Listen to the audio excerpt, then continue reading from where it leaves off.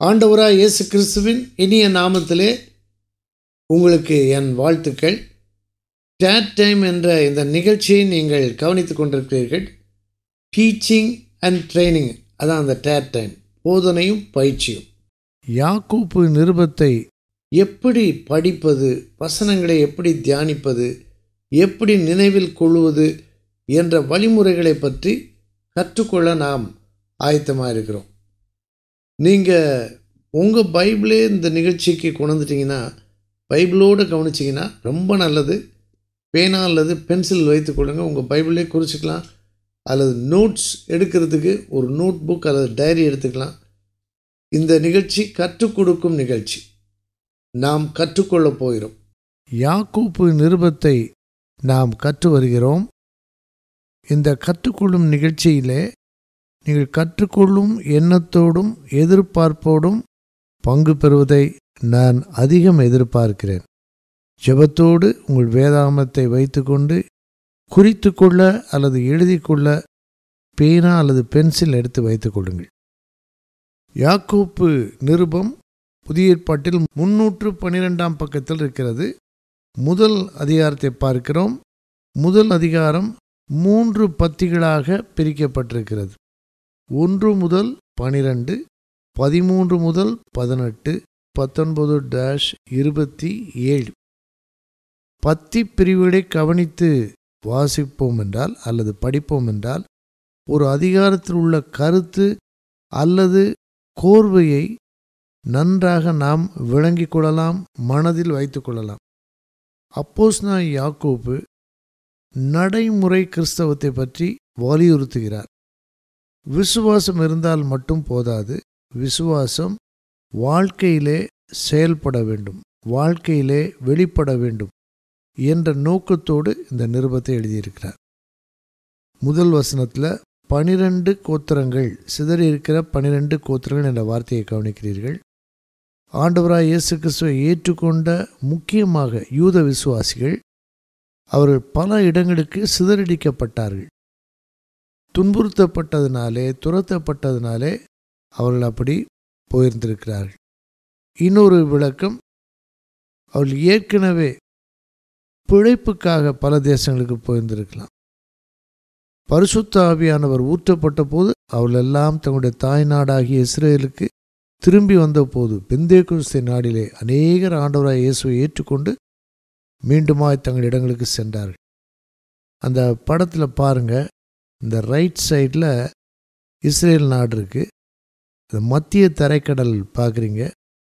Israel நாட்டிலேருந்து பல இடங்களுக்கு, மத்திய தரைக்கடலுக்கு தெற்க இருக்க நாடுகளுக்கும் போனாங்க. அப்படிப்பட்டவங்க கொஞ்சம் வருடங்கள் கழித்து பாடுகள் வந்ததுனாலே சோர்ந்து போனாங்க.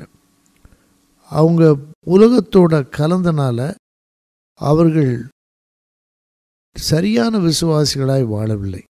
இந்த 2 காரணத்தோடு தான் இந்த நிருபத்தை எழுதுகிறார். இந்த குறிப்பிட மனதில் வைத்துக்கொண்டே நாம் பார்க்கலாம். இன்றைக்கு முதல் அதிகாரத்தை நாம் படிக்கப் போகிறோம். முதல் அதிகாரத்தில் 1 முதல் 12, அதில் 3 முக்கிய வார்த்தையை கவனிக்கிறோம். முதலாவது அகப்படும்போது, 2ஆம் வசனம். 3ஆவது வசனத்தில் பரீட்சை, 13ஆம் வசனத்தில் அல்லது 14ஆம் வசனத்தில் சோதனை. இதை பற்றி ஏற்கனவே இன்னொரு நிகழ்ச்சியில் நான் கற்றுக் கொடுத்தேன். இதை மனசில் நல்லா தெளிவாக வச்சுக்கணும். நம்முடைய வாழ்க்கையிலையும் நமக்கு பரீட்சைகளை கொடுக்கிறார், நமக்கு தேர்வுகளை கொடுக்கிறார். ஏனென்றால் நாம் தேர்ச்சி பெற வேண்டும் என்பதற்காக தேர்வுகளை எழுதுவதைப் போல ஆவிக்குரிய வாழ்க்கையிலே நாம் தேர வேண்டும் என்பதற்காக ஆண்டவர் தேர்வுகளை கொடுக்கிறார் அல்லது பரீட்சைகளை கொடுக்கிறார். 2 முக்கியமான பகுதிகள். ஒன்று நமக்கு நெருக்கம் வரும்போது நம்ம எப்படி இருக்கிறோம்.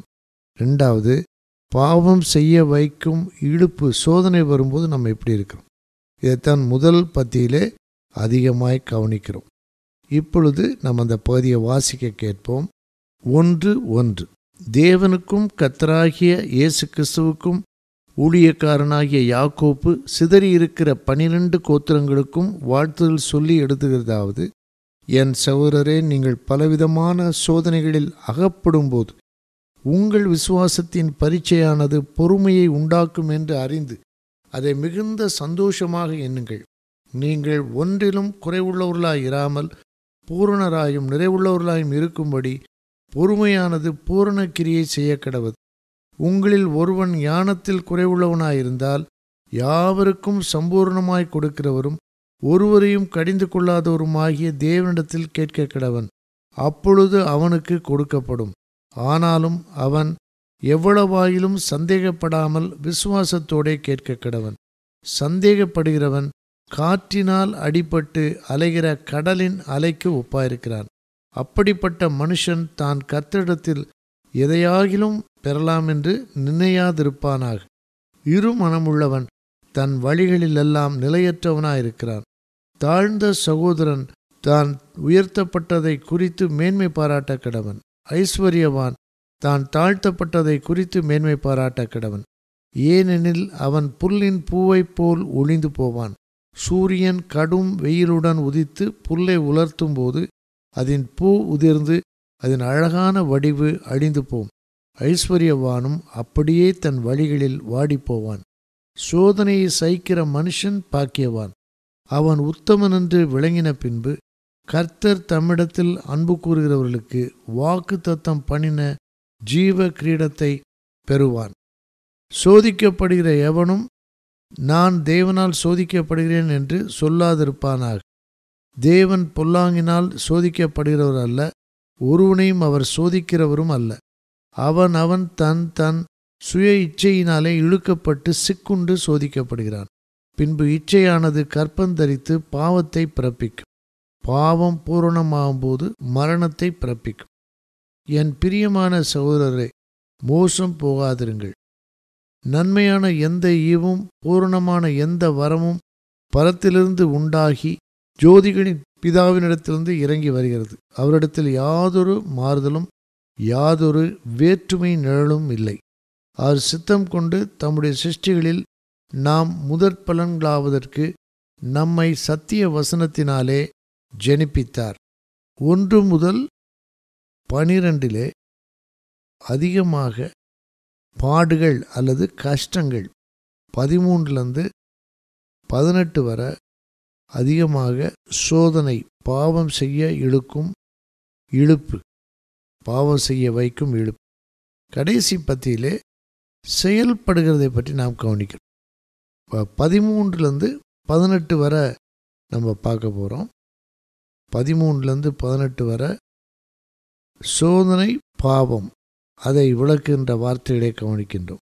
16ஆம் வசனத்திலே ஒரு எச்சரிப்பான வாக்கியத்தை நாம் கேட்டாலும், நாம் பாடுகளில் உறுதியாயும் சோதனைகளிலே விழுந்து விடாமலும் இருக்க ஆண்டு கொடுத்திருக்கும் ஒரு ஆசீர்வாதத்தை 17ஆம் வசனத்திலே பார்க்கிறோம். 17ஆம் வசனத்தை பாருங்க.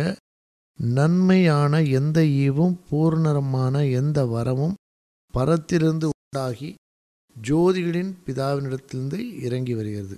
அவரிடத்தில் யாதொரு மாறுதலும் யாதொரு வேற்றுமையின் நிழலும் இல்லை. அவர் சித்தம் கொண்டு தம்முடைய சிருஷ்டிகளில் நாம் முதற் பலன்களாவதற்கு நம்மை சத்திய வசனத்தினாலே ஜெனிப்பித்தார். தேவன் தம்முடைய வார்த்தையினாலே புதிய வாழ்க்கையை, புதிய ஆவிக்குரிய வாழ்க்கையை நமக்குள்ளே ஜெனிப்பித்தார்.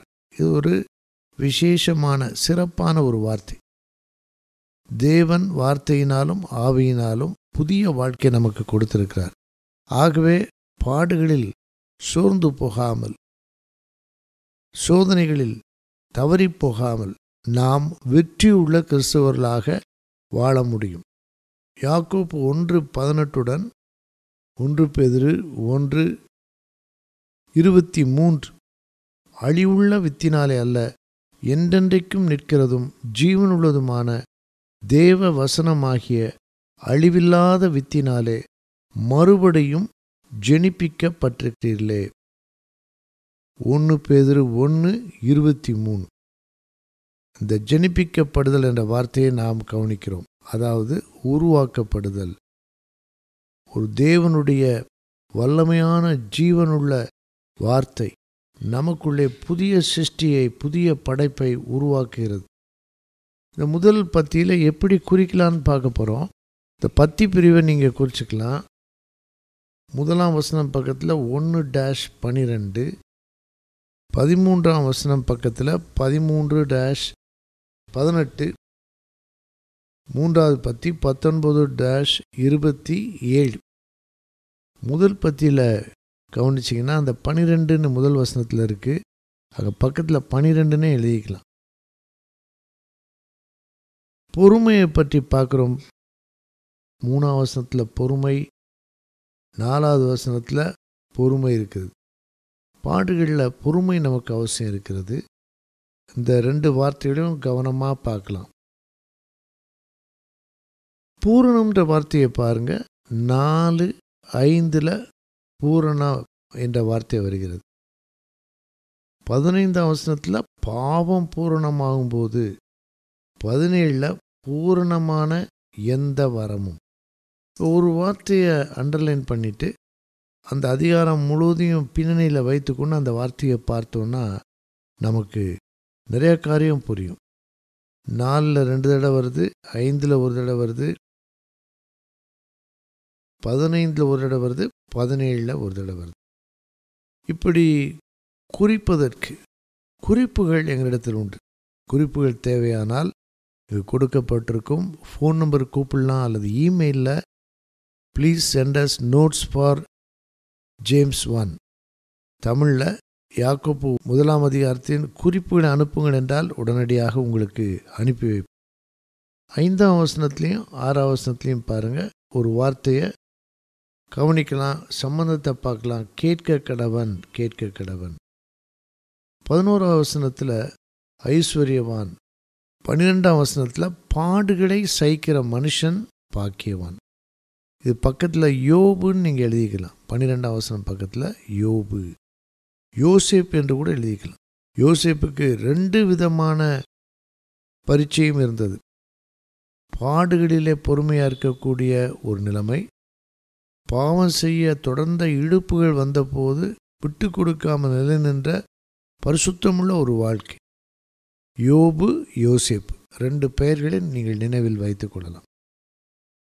இந்த நிகழ்ச்சியை பார்த்து கொண்டிருக்கிற ஒவ்வொருவரும் ஆண்டவரே, இந்த வசனங்களை விளங்கிக் கொள்ள, அவர்களுக்கு வரக்கூடிய பாடுகளில் சோர்ந்து போகாமல் இருக்க, அவர்களுக்கு வரக்கூடிய சோதனைகளிலே விழுந்து விடாமல் இருக்க, சோதனைக்குட்பட பண்ணாதபடிக்கு தீமைகளிலிருந்து, தீயவனிடமிருந்து கர்த்தர் விலக்கி காத்துக்கொள்ள, தப்புவிக்க, பலப்படுத்த இயேசுவின் நாமத்தில் கேட்கிறோம் பிதாவே.